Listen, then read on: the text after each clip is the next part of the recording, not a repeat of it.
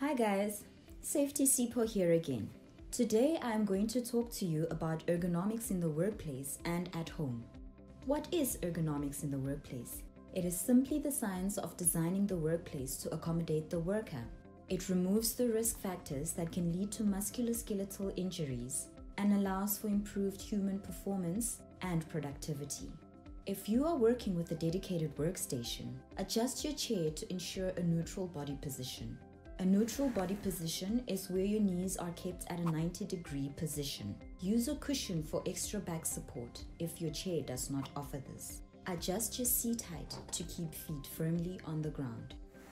If you are working from home and do not have an adjustable chair, you can adjust your position by putting boxes under your feet so that your knees are at a 90-degree angle. For added support, you can sit on some folded blankets. You can also add a cushion for lumbar support.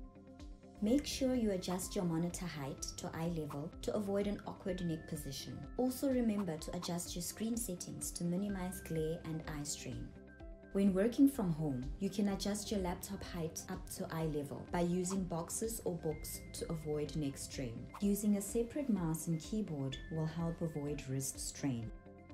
Improve your environment conditions by using a desk lamp and opening windows where necessary for good lighting and ventilation.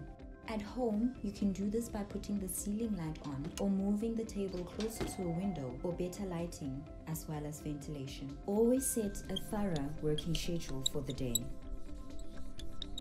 Establish a healthy stay-at-home work routine. It is important to take regular breaks when doing repetitive movements to avoid muscle exertion.